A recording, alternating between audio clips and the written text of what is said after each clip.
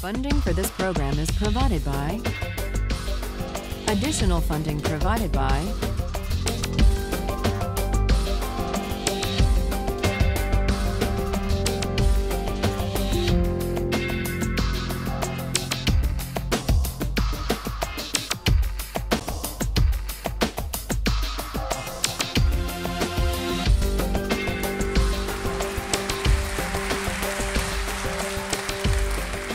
This is a course about justice, and we begin with a story.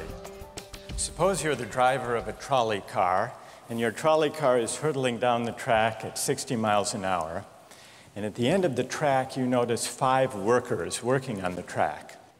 You try to stop, but you can't. Your brakes don't work.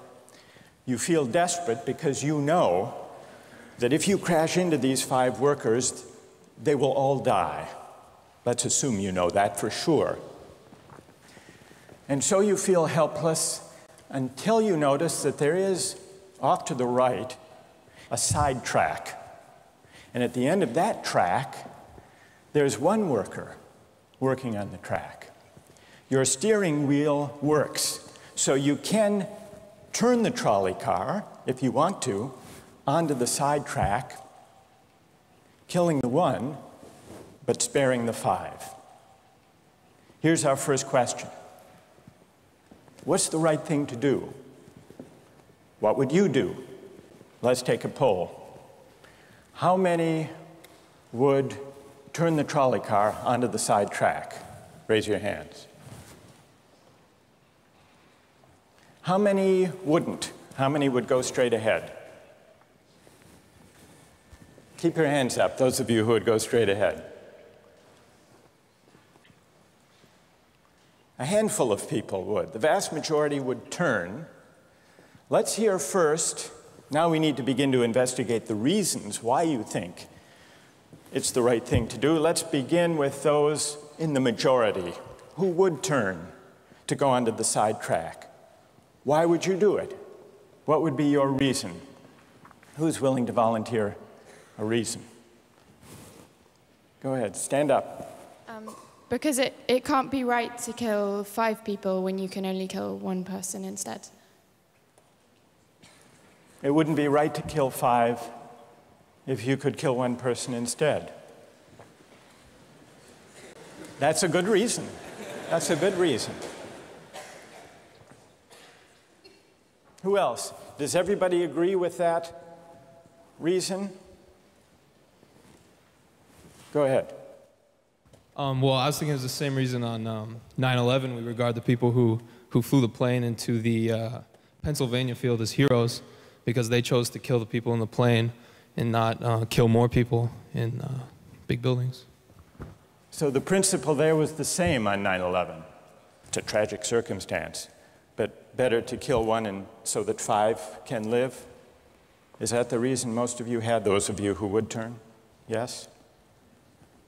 Let's hear now from those in the minority, those who wouldn't turn. Yes? Well, I think that's the same type of mentality that justifies genocide and totalitarianism. In order to save one type of race, you wipe out the other. So what would you do in this case? You would, to avoid the horrors of genocide, you would crash into the 5 and kill them? Presumably, yes. You? Yeah. Okay, who else? That's a brave answer. Thank you. Let's consider another trolley car case and see whether those of you in the majority want to adhere to the principle, better that 1 should die so that 5 should live. This time, you're not the driver of the trolley car, you're an onlooker. You're standing on a bridge overlooking a trolley car track. And down the track comes a trolley car. At the end of the track are 5 workers. The brakes don't work. The trolley car is about to careen into the 5 and kill them. And now, you're not the driver. You really feel helpless until you notice standing next to you, leaning over the bridge, is a very fat man. And you could give him a shove. He would fall over the bridge, onto the track, right in the way of the trolley car. He would die, but he would spare the 5. Now, how many would push the fat man over the bridge? Raise your hand. How many wouldn't? Most people wouldn't. Here's the obvious question. What became of the principle? Better to save 5 lives even if it means sacrificing 1. What became of the principle that almost everyone endorsed in the first case? I need to hear from someone who was in the majority in both cases. How do you explain the difference between the two? Yes? The second one, I guess, involves an active choice of pushing the person down, which I guess that person himself would otherwise not have been involved in this situation at all. And so to choose on his behalf, I guess, to involve him in something that he otherwise would have escaped is, I guess, more than what you have in the first case, where the 3 parties, the driver and the 2 sets of workers, are already, I guess, in the situation. But the guy working, the one on the track off to the side, he didn't choose to sacrifice his life any more than the fat man did he? That's true, but he was on the tracks. And you... This guy was on the bridge. Go ahead, you can come back if you want. All right, it's a hard question. All right, you did well. You did very well. It's a hard question.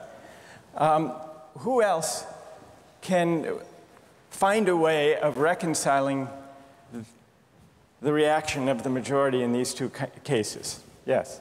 Well, I guess in the first case, where you have the 1 worker and the 5, it's choice between those 2, and you have to make a certain choice, and people are going to die because of the trolley car, not necessarily because of your direct actions. The trolley car is a runaway thing, and you're making a split-second choice, whereas pushing the fat man over is an actual act of murder on your part.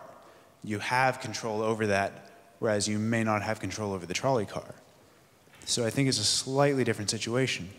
All right, who has a reply? No, that's good. Who has a way, who wants to reply? Is that a way out of this? I don't think that's a very good reason, because you choose to, it's either way you have to choose who dies, because you either choose to turn and kill the person, which is an active conscious thought to turn, or you choose to push the fat man over, which is also an active conscious action. So either way you're making a choice. Do you want to reply? Well, I'm not really sure that that's the case. It just still seems kind of different, the act of actually pushing someone over onto the tracks and killing him. You are actually killing him yourself. You're pushing him with your own hands. You're pushing him. And that's Right. different than steering something that is going to cause death into another. You know, it doesn't good. really sound right saying it now. No, it's good. But I'm up here. It's good. What's your name? Andrew. Andrew. Let me ask you this question, Andrew. Yes. Suppose, standing on the bridge next to the fat man, I didn't have to push him. Suppose he were standing over a trap door that I could open by turning a steering wheel like that.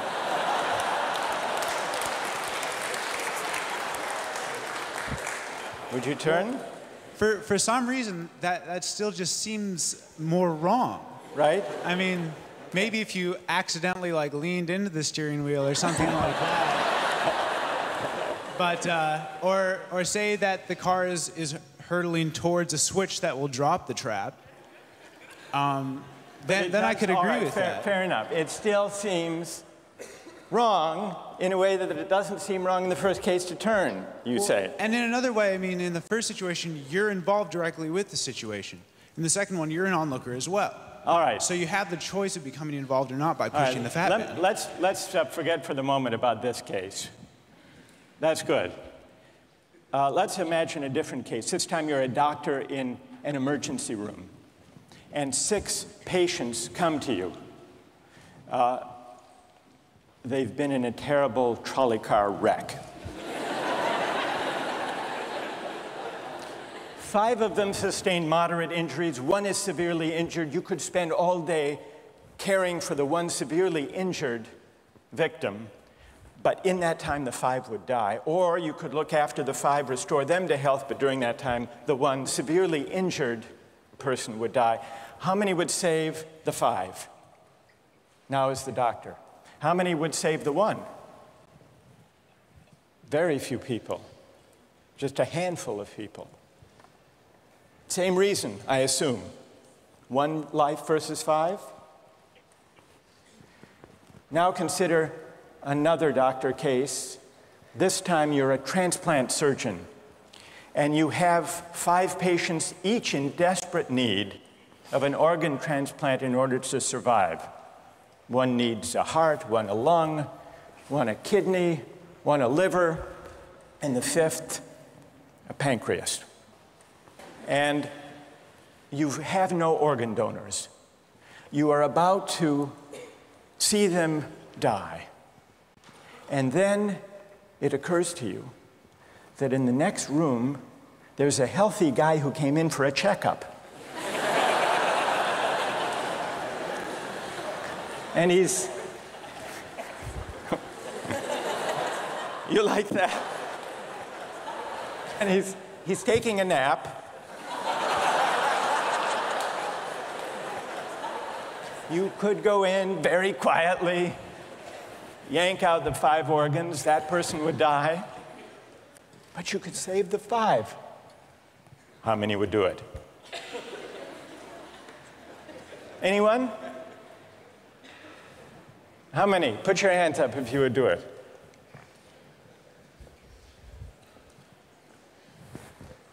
Anyone in the balcony? You would? Be careful, don't lean over too much. What? How many wouldn't? All right, what do you say? Speak up in the balcony, you who would yank out the organs. Why? I'd actually like to explore a slightly alternate possibility of just taking the 1 of the 5 who needs an organ who dies first, and using their 4 healthy organs to save the other 4. That's a pretty good idea. That's a great idea, except for the fact that you just wrecked the philosophical point. Well, let's step back from these stories and these arguments to notice a couple of things about the way the arguments have begun to unfold. Certain moral principles have already begun to emerge from the discussions we've had. And let's consider what those moral principles look like. The first moral principle that emerged in the discussion said, the right thing to do, the moral thing to do, depends on the consequences that will result from your action. At the end of the day, better that 5 should live, even if 1 must die. That's an example of consequentialist moral reasoning. Consequentialist moral reasoning locates morality in the consequences of an act, in the state of the world that will result from the thing you do. But then we went a little further, we considered those other cases, and people weren't so sure about consequentialist moral reasoning. When people hesitated to push the fat man over the bridge or to yank out the organs of the innocent patient, people gestured toward reasons having to do with the intrinsic quality of the act itself, consequences be what they may. People were reluctant. People thought it was just wrong, categorically wrong, to kill a person, an innocent person, even for the sake of saving 5 lives. At least people thought that in the second version of each story we considered. So this points to a second categorical way of thinking about moral reasoning. Categorical moral reasoning locates morality in certain absolute moral requirements, certain categorical duties and rights, regardless of the consequences. We're going to explore in the days and weeks to come the contrast between consequentialist and categorical moral principles. The most influential example of consequential moral reasoning is utilitarianism, a doctrine invented by Jeremy Bentham, the 18th century English political philosopher. The most important philosopher of categorical moral reasoning is the 18th century German philosopher Immanuel Kant. So we will look at those two different modes of moral reasoning, assess them, and also consider others. If you look at the syllabus, you'll notice that we read a number of great and famous books. Books by Aristotle, John Locke, Immanuel Kant, John Stuart Mill, and others. You'll notice, too, from the syllabus that we don't only read these books. We also take up contemporary political and legal controversies that raise philosophical questions. We will debate equality and inequality, affirmative action, free speech versus hate speech, same-sex marriage, military conscription, a range of practical questions. Why?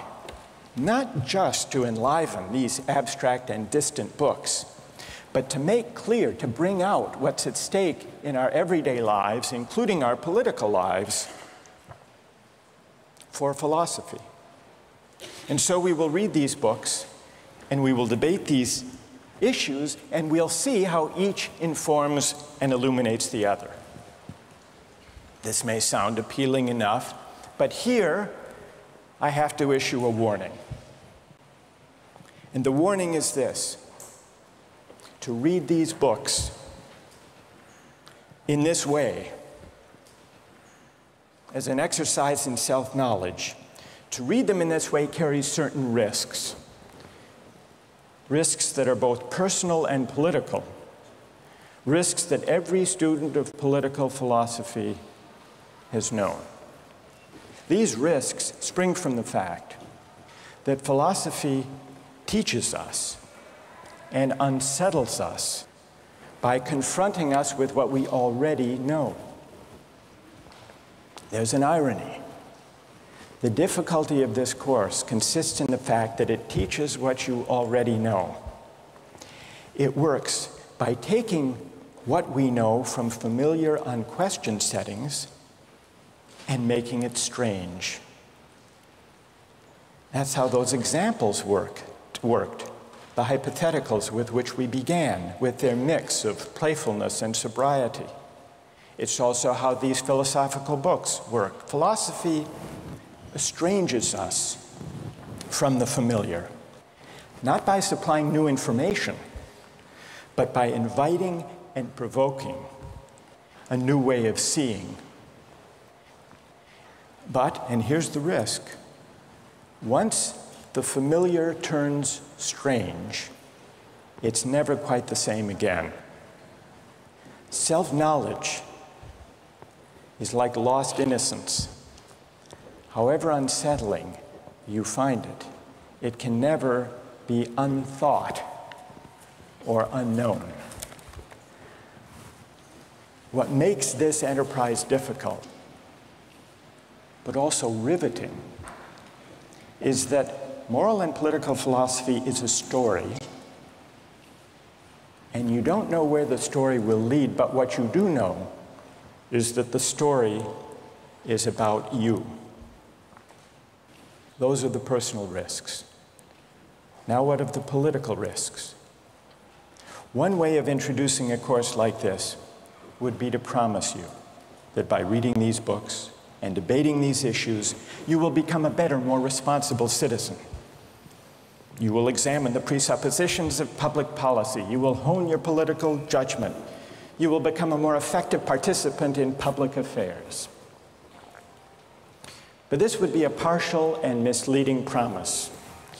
Political philosophy, for the most part, hasn't worked that way.